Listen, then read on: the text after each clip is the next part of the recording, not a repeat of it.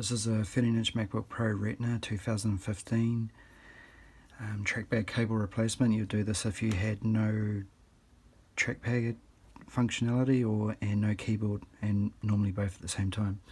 So first we need to disconnect this battery. So there's an adhesive pad sticker that you pull off first, and then you got your battery connector right here. Now you got to flip it kind of up and it'll come back like so.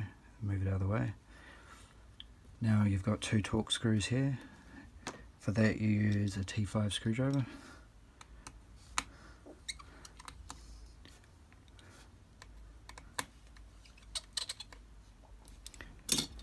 And then just take off this little shield. From there you've got a connector, and you open in the similar way that of your battery, levering on both sides. Then you can pull it all the way up to the end of the battery here. Now this, I guess, would be the hardest part of it, even though it's quite simple. There's just a little tab here you lift out of the way, and then from there you can see a flip connector. You get your spudger and you put it underneath the flip connector and you just pop it up. And there it's just sitting up. Now it's important when you remove this cable from here that you don't just yank it out. You need to push it towards the battery with this, and you see it pull out, and then you've got it like that. So from here you would have had a straight connector. This is the new part, but what I do is I bend it in exactly the same way as the part that I removed. And there's also a foam tab on there that I took off before, but you can put it onto your new part, vice versa. And on that end you can bend that one in the exact same way. It just definitely makes it a lot easier. And on the underside you can see that there's an adhesive strip. If you have some double-sided 3M tape, it's a good idea to run it on the back here, and you'll see why later. Other than that, there is a little tab here, but it's not that easy to get off. If you can get it off and put it in the exact same place, then that would be good. So from here, with the new part,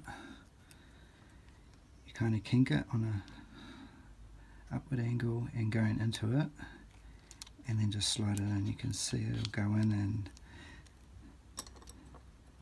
there's two tabs on either side that that looks in enough to me. That's about as much as it needs to do, and then you just flip down that connector and that side's done.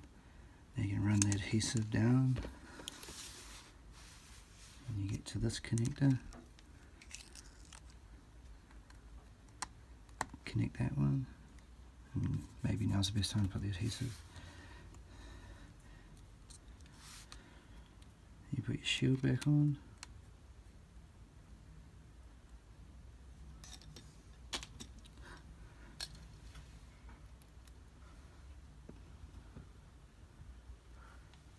Your Torx screws.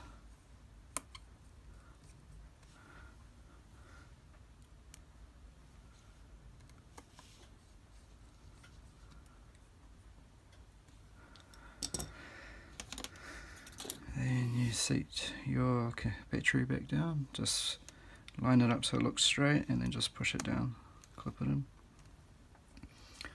Put your sticker back on. And that's it. If you turn it back on, the function of your trackpad and your keyboard should have returned. Thank you.